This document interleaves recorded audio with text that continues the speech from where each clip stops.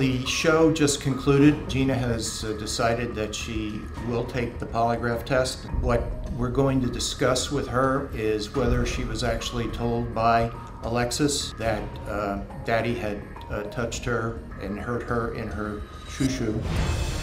I'm feeling very confident with it. I feel like I'm gonna pass. Hi, how are you? Gina, yes. I'm Jack, okay? If I pass, it means that Alexis knows I was never lying to her and that I've always told the truth. What I've got you, Gina, is a -6 on this test. In order for you to fail the test, you would have needed a -4. No, I'm not lying. I'm not lying. I'm not lying.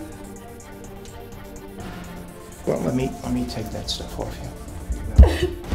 I'm not lying. I swear to God. I swear to God. Do you have any questions of me? No, I want to go. I'm so pissed right now because I'm not lying. God knows I'm not lying. And you know what? Your lie detector test may say I'm lying. Fine. It's a machine. And everybody in the world may think, okay, she's lying. But guess what?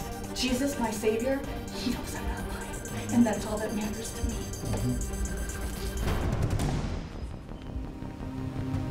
He tested I was lying.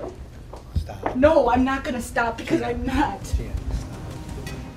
I'm not lying. End of story. That's all I have to say. I'm not lying. I know it.